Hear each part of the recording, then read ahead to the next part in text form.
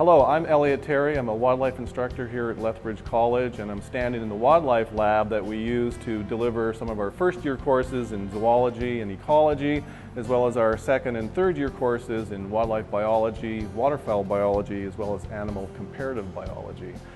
In addition to our environmental science field trips that provide students with an opportunity to practice their field skills in an outdoor setting, this wildlife lab is an integral component of all our graduates' education.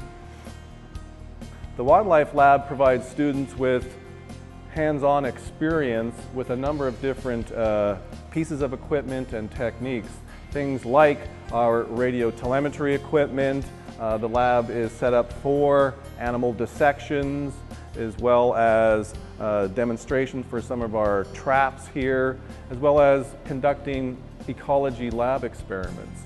The wildlife lab also provides a setting for us to introduce some ecological techniques in terms of sampling design and survey methods that we might use in field trips or in the outdoor labs set out in the coulees. The Wildlife Lab is also equipped with a number of skulls for students to learn mammal and avian identification. The lab is also equipped with mounted specimens, taxidermy specimens that students can use to study for their wildlife identification skills as well. Thank you, and I look forward to seeing you at Lethbridge College in the future.